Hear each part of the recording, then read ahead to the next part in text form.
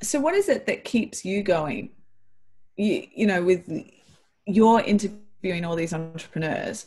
So what is it that excites you about your interviews?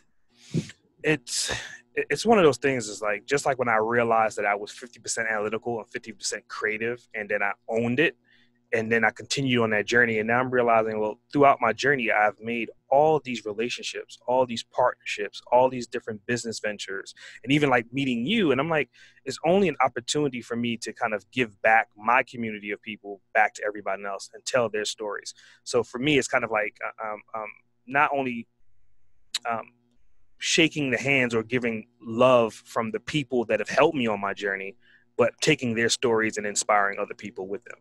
And then the more and more I look at every time I look at my Rolodex, and every time I go to a networking event, every time I do a speaking engagement, I'm just like, the list is never ending. And I want to get to the bottom of the list. So I'm like, I have to do more. I have to produce more. I have to get more content out there, and I have to do more interviews in order to make that happen. So it's a never ending thing for me.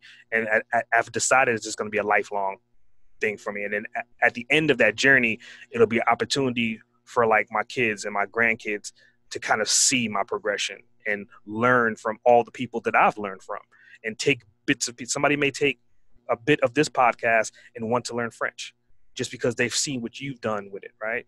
Another podcast, somebody, he's a model. Somebody else is a photographer, but they all have these individual journeys of success and how they've gotten there and the steps that they took and the crossroads that they went down. It's just an opportunity to share all that information.